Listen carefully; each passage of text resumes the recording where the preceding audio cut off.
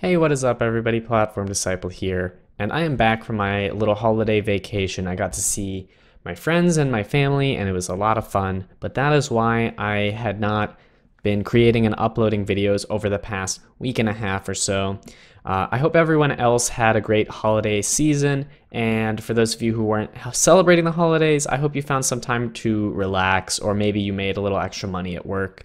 Point is, Happy New Year to everyone. Hope everyone's, had a good past couple weeks. And we have a couple changes that have happened while I've gone. One is the music volume bug has been fixed, thank goodness, and also a huge relief is the chat window bug has been fixed. Wow, thank goodness.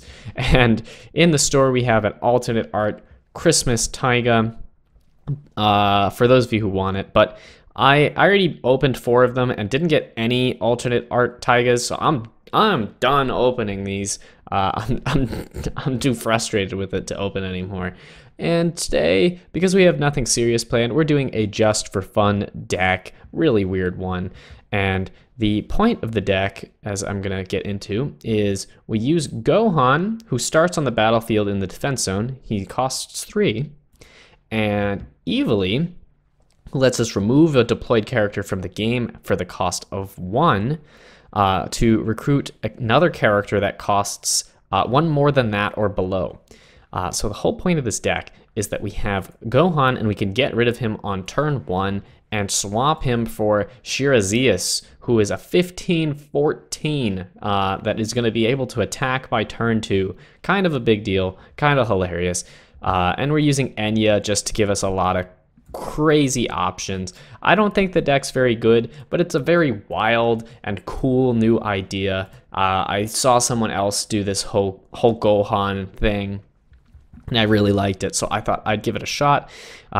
This is not a serious deck, and if you're wondering like, oh, what cards should I include? The only important ones are Gohan, Evely, and Shirazias. The rest of the deck I have filled up with favorites of mine and cards that I just think are pretty decent. So like if you're wondering like, oh, do I need a Princess Hinekri for this deck? The answer is no. Put in whatever the heck you want. This deck is just a goofball deck. So we're gonna hop into a game and just show you how it performs. So here we are in game. Our opening hand should come at some point. I don't know what's going on. Oh, there we go. Weird. And look at this. I think Regicide will kill Gohan. So we might go for that instead of using Evely. And next turn we can use Lightning Blast on the Chef and get Shirazia. So let's try that. Oh wait. This isn't gonna kill our own, is it? Okay, it's your opponent's. All right, so let's go for it. Come on. No! Shoot, it didn't work. All right, well, it was for science. And we're just gonna go ahead and do the strategy as per usual.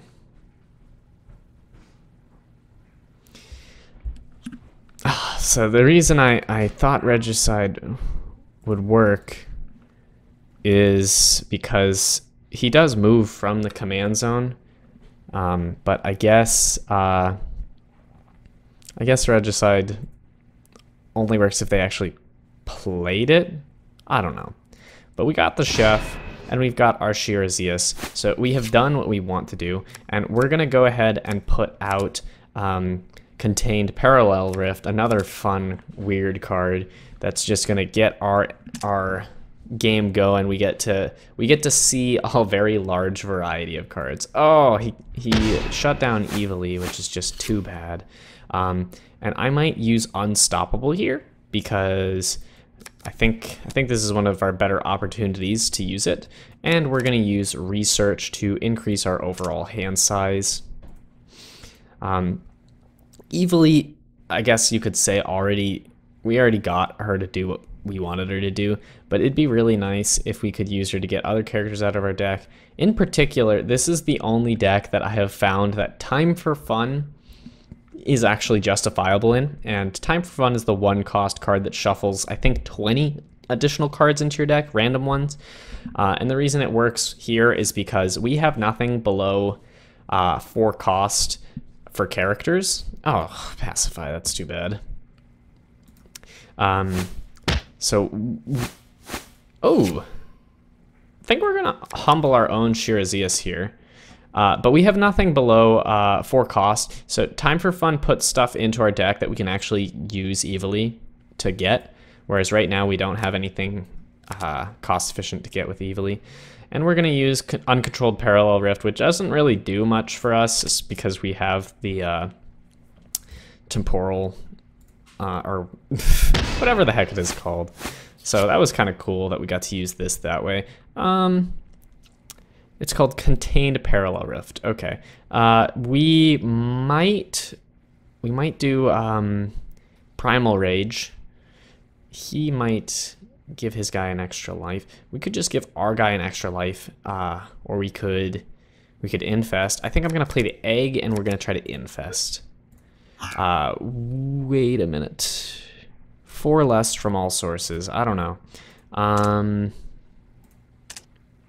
Why don't we play the egg and we'll do Second Wind? That just seems very safe. So his gets an extra life.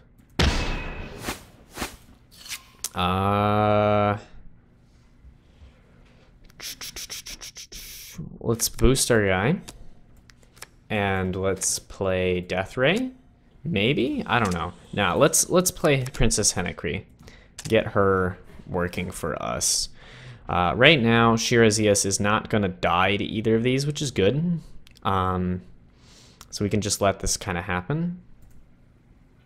Jinhai Ambush, that's kind of not something we wanted to see. All right, we'll put Princess Henekry back here. We could play Julin just to get him doing his thing. He's kind of fun, not very good, but I like him, so we'll play him. And like I said, this deck is just for fun. I think Julin is pretty much objectively horrible. So I can't tell anyone that this card's actually good, because it's not. I wish I could say it's good, but it really isn't. Ghosts of the Ancestors is proving to be really, really annoying for us. It's really too bad that I used Humble so recklessly on Shirazias, but what can you do? I think I'm gonna draw a card. Oh, this is not bad. I don't know if we want to use it this turn though, and if we don't use it this turn, it goes away. So we could Red Tape, but I don't know. Yeah, why don't we just Red Tape? It's hard to tell like what exactly the best move for this deck is, but one cool thing about Julin is it forces him to just do something. Like, he has to actually kind of be a little more aggressive. Acquire seems good in this case. And Disease Brute will really help against Host the Ancestors, because it's going to shrink it. And Julin, I'm wondering if we should even bother defending him with Shirazias. Shirazias is pretty worthless, but he has a high morale cost, so maybe keeping him alive for longer is good. I just don't have any way to get him killed without losing morale. I can play the Calamity. It's like the best thing I've got.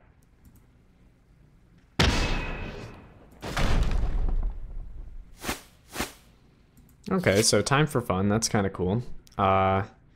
We also have Purify, and I might use that on Humble. It only gets rid of one of his cards, but I don't want to see any more of it. Ever. We'll infest this. And I think we're going to defend our guys like this. And we can actually use Shirazias to block his flying character. And we will Time for Fun. Because why the heck not? I mean, there's actually a very good reason why not, but I don't care. And we'll get Humble back into our deck because we've already proven several times over that we don't we kind of need that card. All right, so he has the urn now, which is kind of rough for us because I mean, our deck's got a lot of weird stuff in it, so I don't know if we have a way to deal with it. And we also played Time for Fun, so who knows? And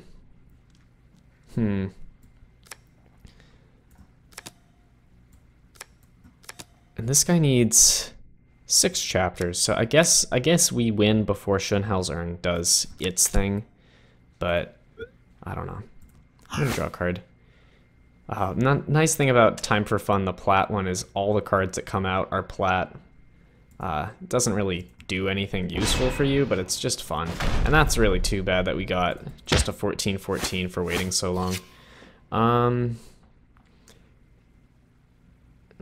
It's got 3 lives. I don't feel like we're ever gonna kill that thing.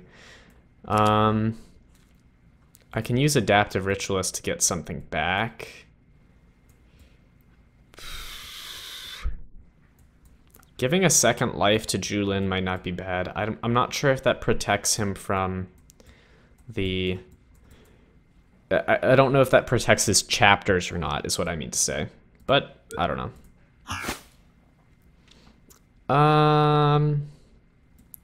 We'll do this. I really want to protect Julin. We might be able to win the game with them, which would be super fun. Yeah,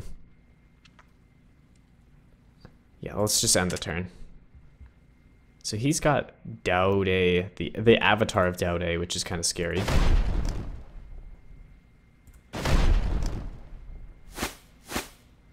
Spiritualize is a very easy way for us to deal with that.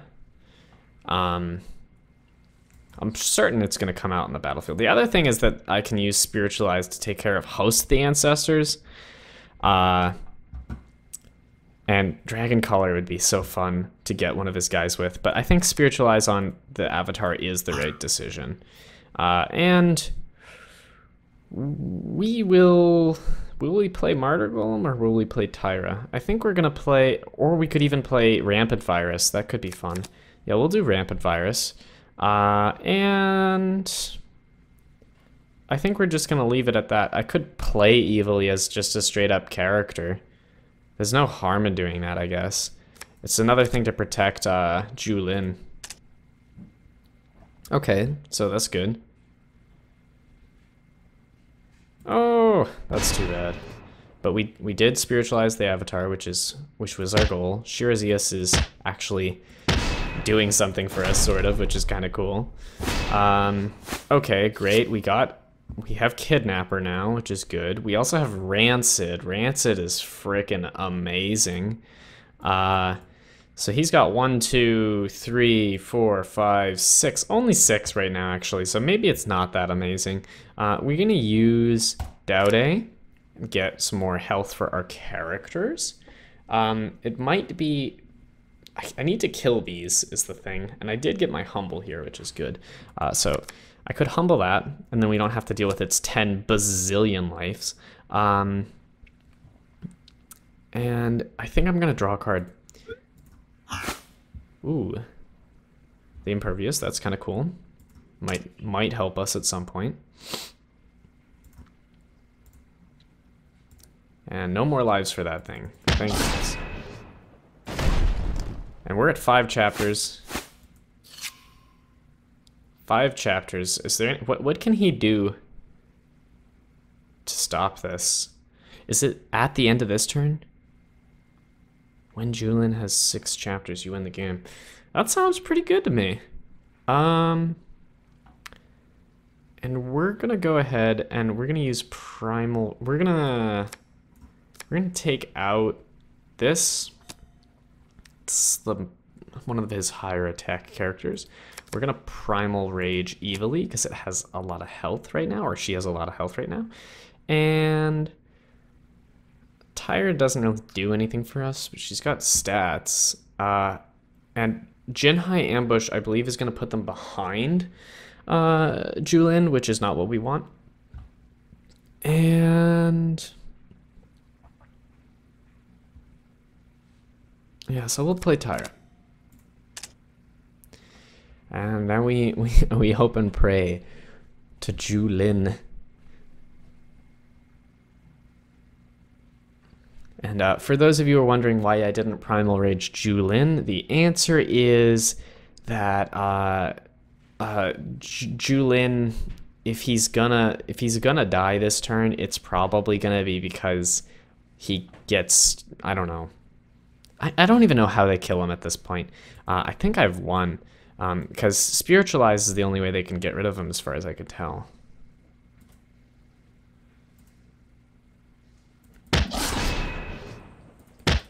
And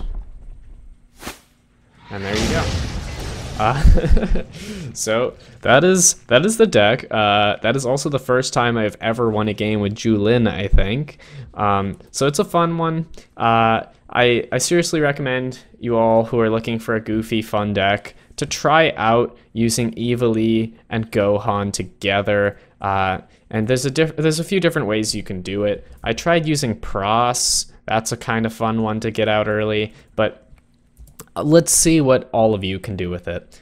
And until next time, everyone, peace out.